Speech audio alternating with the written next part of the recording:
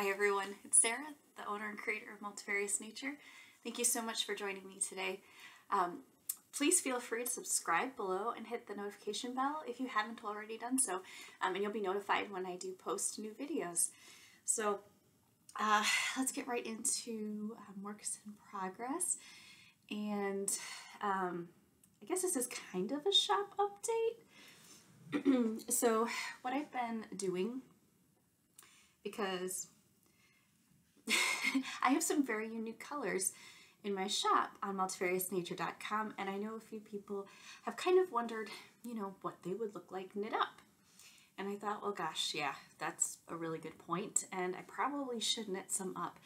I am not a big fan of swatches, mainly because I know people do that, but it's just like they're these little things to try to keep track of, and frankly, I don't find that very useful. Where someone, actually my mom, she had mentioned to me the idea of making like a scarf or a blanket with all of my colors that are in my shop, and that would be like the swatches, right? So that's what I'm doing. So, oh yeah, by the way, I just wanted to mention that this water, it's flavored water. I drink a lot of water. I drink water all the time, and sometimes it just gets a little bit boring. And like, I'll put lemon in it, if I'm feeling really healthy. But sometimes I just want something else in there, just add some flavor instead of just plain water all the time. And I try to stay away from a lot of sugar if I can. So I discovered this one at my local food store. I don't know if they carry it at your local food stores. I'm sure there might be something like it. And it's called, it's a liquid water enhancer is what they call it. It's Stir. And I'm going to show you kind of what it looks like. But they're just like these little, little water enhancers. And it doesn't have sugar in it. It's just, it has citric acid, like a concentrated fruit juice, and then it's the stevia extract is what gives it the sweetness. And a lot of the teas that I like that are, I think Yogi tea is one of them. Pretty sure that's the name of it. I have a couple that are that brand, and it's very flavorful and it's sweet. It just adds a little bit of sweetness, and it's the stevia leaf, which is a natural sweetener. So, I don't know, just in case you were looking for something to make your water taste a little more unique. This one's like a blueberry, blueberry and blackberry blend, which is really good. I've had a strawberry watermelon one, which I really liked, but it's really, really good. Sorry. All right, that was a weird side tangent. Anyway, so what I'm doing to make my swatch thing, I'm kind of making a blanket. It'll probably be more like a scarf. Probably a very wide scarf. But so I'm sure many of you have heard of it. If you haven't yet, you should definitely check it out. I purchased it, and it's northeasterly. It's by Skenanigans. Melissa Alexander Loomis is the designer, and she's on Ravelry. I will of course include the link below to her pattern on Ravelry, but I've heard of it a lot. Quite a few people that I follow on YouTube have done or currently working on the northeasterly pattern, and it's a blanket. But the really cool part is it's completely customizable, so it's excellent for scraps, which is kind of perfect. Now, granted, I am using full-size skein, so I'm just using like a little bit of a full-size skein to make each section. But you can make your sections as big or as small. If you have scrap yarn, like, I mean, not even 10 grams of a mini skein or something, or a mini skein, 47 yards or something, 20 grams or 10 grams, you can make this blanket and just completely make it however you would like. So, I mean, just to give you an idea, there are definitely a lot of pictures online, but I'm just going to kind of zoom in here on the picture here. This is on her pattern, and you can see all the different colors, and I just love that. So that's what I'm doing with my skeins. So I actually have them, excuse me, wound up so that you can kind of see what they look like wound up instead of just in a skein, twisted up in the skein. So the twisted up skeins are of course pictured on my website, but if you want to see some of them wound up, I actually did that the other day with my ball winder. Oh my word, it takes so much time out of the winding process. I can't get over it. So highly recommend it if you have anything that is fingering weight and 100 grams, because it saves you so much time. So this is the Red Dragon Maple. So you can see it skeined up on the website, but this is what it looks like when it is wound up into a cake. So that's Red Dragon Maple. And then if you want to see it knit up in garter stitch, this is how the pattern is. It's a garter stitch.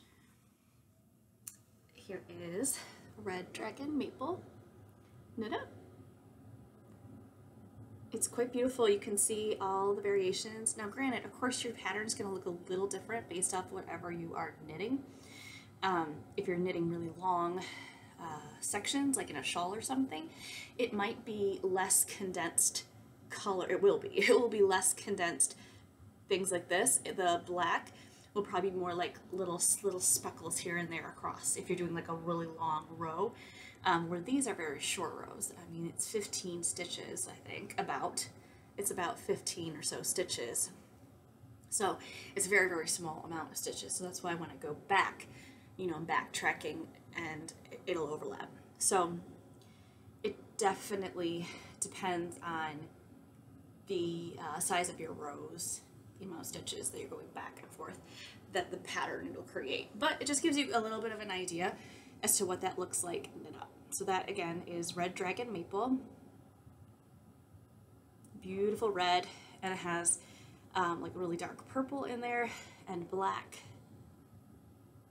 Absolutely gorgeous. Love it, love it. I was really excited to see it knit up. I kind of figured it would look that way, and the neat part too, you guys, like when you see this, when you start seeing some of these colors knit up, if I dye other colors that are kind of similar in the design, where the way that the variegation is and stuff, you will get an idea of how it will knit up. So that's kind of my goal with this, is just to kind of help you see what it would look like potentially if you used it. Of course, like I said, it'll be different based off of your pattern that you're using, or if you use two skeins together. So if you knit a sweater and you use this in a sweater and you use two skeins, so you alternated like every 2 rows with a different skein, it would give you a different pattern because you'd have kind of overlap. I don't know. I'm not explaining that terribly well, but depending on what you're doing, your technique and everything, it's going to definitely vary the way that it looks. But that's Red Dragon Maple. So I've only knit a few of these into the northeasterly so far, but I can at least show you the caked up version. So the color I'm using in between all of my colors is just a very neutral color that I dyed up. This was a complete accidental, and I don't know if you can see it in here. You probably can't. Oh yeah, there's one. Perfect. I was trying to make a really nice neutral, and it failed. So the colors that I mixed to make this color, I now have a pre-mixed dye of a color similar to this that I can now use instead of making it from scratch. The issue with making it from scratch is you're using lots of different colors together, and as you could see, I could show it again, but where that little blue patch was, yeah, there we go, that blue speckle, is because that dye separated, and when it breaks, then you get like that color there. So that's not ideal. But this is a nice neutral, so I figured it would go well between like all the colors, and I'm only using a little of it between each color, so this skein should go a long way. I should also mention that this is on it's a merino nylon blend. That's what this one is. Okay. Next, so there's my neutral in between, and then this one is caramel corn. So that is that beautiful maple color with some golden yellow in there, browns throughout. And here's what it is caked up. And again, you can see the skein on the website. This is what it looks like caked up. So this is caramel corn. And again, this is what it looks like knit up in garter stitch. So it's knit back and forth, back and forth, back and forth. Okay, and then the next one that I'm going to be working on is Gray Merle. So here it is caked up. Ah, and I keep forgetting to mention vases, sorry guys. So this is the alpaca, my alpaca blend. So it's 20-60-20, so 20% superfine alpaca, 60% merino and superwash merino, and then 20% nylon. Super, super soft, as you can see, and so is this one. This is also that same base, and it's, oops, I'm showing you the wrong side. Oh, that's attractive looking. Alright, but it's very pretty, and it was very soft to knit with, so it's really nice. So this is the Peruvian, the Highland 100% Peruvian wool. So this is the rustic base that I carry. So it takes color very nicely, as you can see, the black and grays and even that like grayish blue coloring. It's very like rich. It's rich. It takes color super well and adds great depth. So this is fluffier. It should definitely, when knit up, it should bloom, as they call it. So once you wash it, it will take up any space, like air gaps and such. So I'm excited to work with it because I haven't worked with it yet, and I literally, I don't really have much to show you. This is it right here. So I literally just started using that, and these are size 2 needles, so they're very small. And I'm just starting to knit with that colorway, and you can see I put that nice tote between. It's a really nice pattern, guys, because like as you're knitting, because that's the thing that would be kind of a detriment, is that you're putting a lot of colors together and then you have to weave in all those ends. Well, she shows you how you can weave in the ends as you go, so that these ends I just need to cut. I've woven them in already as I knitted, so it just makes it really, really convenient so that you're not constantly going to have to weave in ends. So yeah, I really like it. I like the pattern a lot. I think it's a great way that I can show off the colors. They'll all be in one thing. I might just do a couple rows. It just depends on how many colors I make. And the neat part is you can just kind of, I'm assuming, what you do is you do like rows of it, and then you can attach them, and you attach it as you go up that side. So you can just keep making it wider and wider, and you kind of figure out your length first, I think.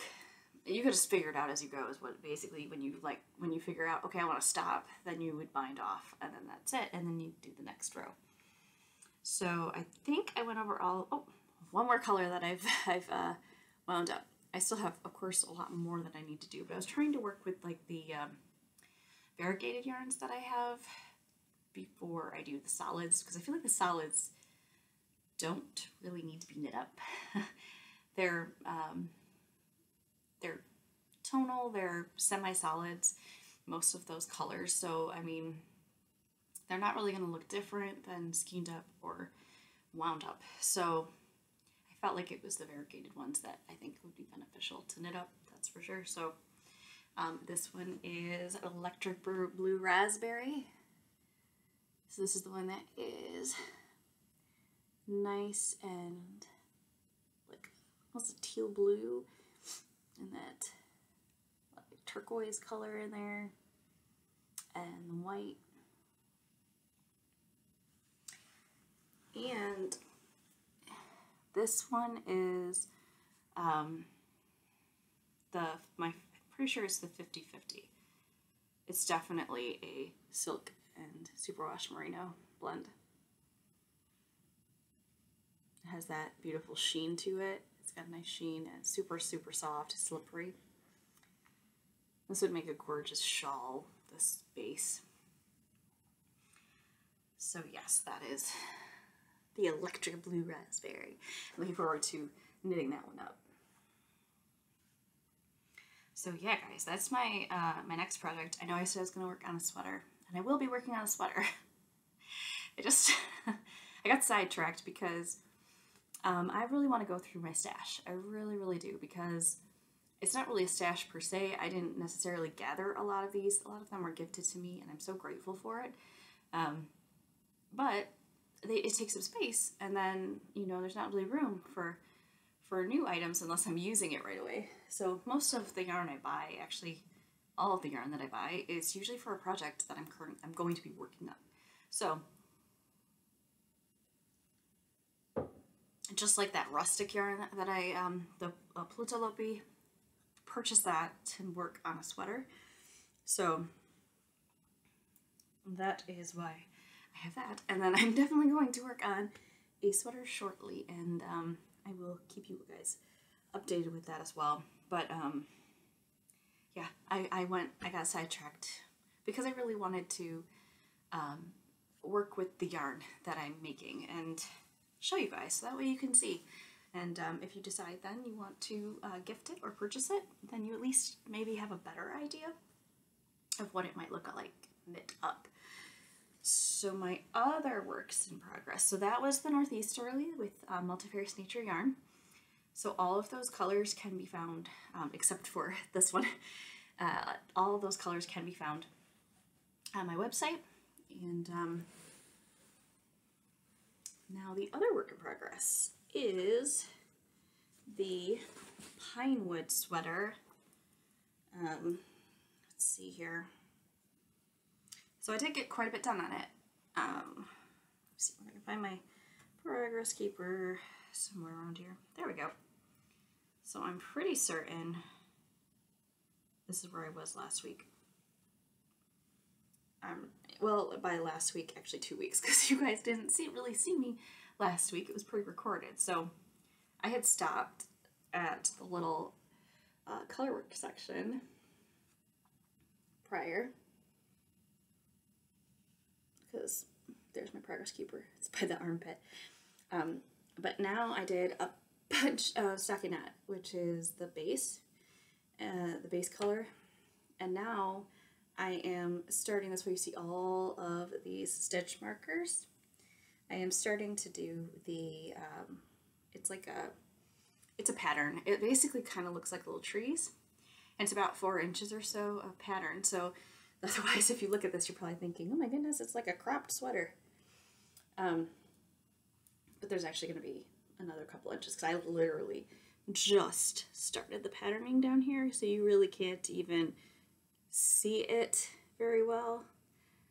But it's creating this tree-like look because of the way the stitches are. So those 4 inches will give it some nice length, and then I'm pretty sure that then I get to the end and I bind off, and then I will work on the sleeves. So I will see how long I'll make the sleeves. I like 3/4 sleeves, but because this is a very warm sweater, this is definitely really warm, because this is rustic yarn, this is Icelandic wool. So it's definitely going to be a warm sweater, and I just don't like to be cold. So I'm pretty sure that I'm probably going to make it a, not a cropped sleeve. I don't know if that's the correct term. Is that considered a cropped sleeve? If you know what that term is, when it just comes like just to your wrist, please let me know, because I just call that like a cropped sleeve, or I don't know. But that's what I'm looking for, is a cropped sleeve. So you can see, I'm pretty sure I measured it, so I'm pretty sure that this is going to be a good length. That it's gonna hit me where I want it, because right now it's pretty much to my hip, and that does not include the additional 4 inches. So yeah, I'm really liking it so far, guys. Really liking it. And I kind of stopped on it a little bit this week and started working more on my northeasterly. Actually, I did that yesterday. So there's a testament. So if you're trying to work on a blanket, I know, I completely get it that everybody knits different speeds, and a lot of it is the amount of time that you have to put towards it. So, I mean, and not even that, it's like making that the priority, right? So, I mean, if you have a lot of things going on in your life that take up a lot of your time, and they rightfully so are your priorities, then that's probably why you're not going to be able to focus on knitting as much. I try to fit it in as much as I possibly can, because it is my therapy, I guess. It's my way of coping right now with a lot of the craziness going on in the world, and being at home so much, and yeah. So I knit whenever I can. I usually knit in the morning, while, like after I eat breakfast, maybe while I'm eating breakfast, I will knit, and then I definitely knit on my lunch break. The Leander shawl, which I didn't show you guys in this episode because it's in my car, and I just frankly don't want to go out and get it because it's freezing, and we have basically have a snowstorm going on. It's been going on since Friday, so 3 days now. Take that back. 3.5 days, because it started Thursday. So we have quite a bit of snow coming down, and it's very, very cold. I just didn't want to go outside and get it. So, but I did only do a little bit on it, because currently that is my lunch knitting, and I only knit on it when I go into the office for work, and so that's only Tuesdays and Thursdays at the moment, so just twice a week, and then the other 3 days I'm so grateful and blessed that I get to work from home. So on Monday, Wednesday, Friday, I get to work from home, and then I tend to work on other projects that are here, like my sweater, or now the northeasterly, where I can do my swatches for my colors, and that way you guys can kind of see what they're like knit up. So I'm really excited about that. I think that's gonna work really well, and can put then pictures up also, so there'll be other pictures with the skein on my website. I'll now be able to show you the wound yarn, and then also or caked up yarn, and then the knit up little swatch. I can take a photo of that, so that'll, I think, be really helpful for everybody. And I'm trying to think of what else to show you guys this week. I did a lot more knitting last week, the week prior, and then this past week I just wasn't really feeling it that much, so I didn't really get to do much knitting this past week. I'm sure we all have those moments, you know. And but I was definitely doing a bit yesterday. I was really, I have to say, it's really nice to work on the work with my yarn, because I love dyeing it. I absolutely love dyeing it, and I have so much fun doing that. And it's neat to see it in that skeined up finished product, ready to be used for something else. But I think it's so nice to then actually be able to work with it and see like what it looks like when you can turn it into something. So yeah, I'm just really, really excited about this, and I hope you guys are too. And I hope you're enjoying that and looking forward to seeing more of it, because you will. And like I said, I will be working on a sweater. I actually ordered a bunch more yarn bases, and I should be getting those in the next week here. So I'm really excited about that, because then I can dye up some more yarn. And I have more projects in the works here to be done, and it's just exciting and busy time. So I hope you guys are staying well, and And I hope you're happy. I hope you're creating. I hope you're doing something you love. I hope you're able to do something that brings you joy and brings joy to others. Because I think it's such a beautiful thing to be able to share things that you're passionate about with others, and perhaps spark some creativity and just joy. Be able to share that with others. I think that we could all use a bit more of these days. That's for sure. So I think I'll leave you guys with that. And yeah. If you guys are working on any fun projects, please share below in the comments. I would love to hear about it, and I'm sure others would too. And any patterns you're working on, always love to hear about new patterns. And well, from other YouTubers that I've watched, that's how I found out about that northeasterly, and it's absolutely gorgeous. And I was really excited because it's so versatile. You can just do all kinds of things. And if you actually watch some of her YouTube videos, that Skenanigans, she actually shows you how you can make these patterns just completely random, where like this section where it is I'm making them large because they're swatches, but like this section here, for example, she would knit like up to here with however much she had left of a color, and then she would knit the rest in a different color, and then the rest in another color, and then she'd get to the end, and then she'd use her maybe a base color that goes between them. But it's just, they're all so different, so it can be completely customizable, and I absolutely love that.